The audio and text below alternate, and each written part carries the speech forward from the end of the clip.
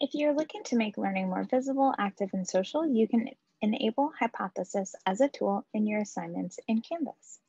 I will go ahead and walk you through how to create a Hypothesis-enabled assignment. Just note, using the Hypothesis app within assignments allows some additional functionality over creating module items. For example, instructors can assess student work in SpeedGrader, assign their reading to a particular Canvas group, and also set due dates and dates of availability for the assignment. Just like you would create any other assignment in Canvas, you will go ahead and navigate to the desired course, and then select the assignments page, and select Add Assignment. The first thing I'll do is go ahead and name my assignment. And then the important part is scrolling down to the submission type. I want to make sure that I have external tool selected. Then I will select Find. And I will select Hypothesis.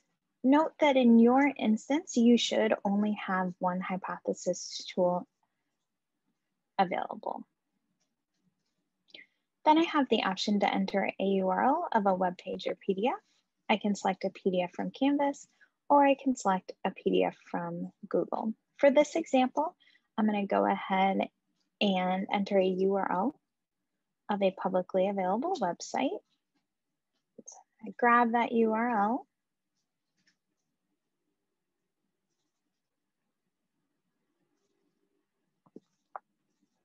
Enter it here and hit Submit,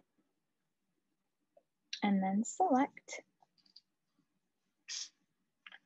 And then the last step will be to go ahead and I can either choose to just save it, or in this case, for this example, I'm going to go ahead and save and publish it. One thing to note is that I do recommend that you enable the setting here to load this tool in a new tab.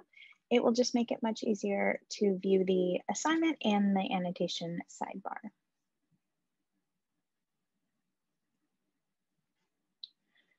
Then I have created my assignment, and I can go ahead and select Load to open the assignment in a new window.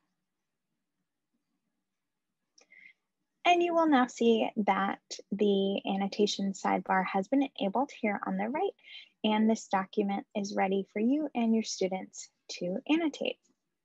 If you would like to learn about adding multimedia to annotations, feel free to check out our article about adding links, images, and videos to your annotations.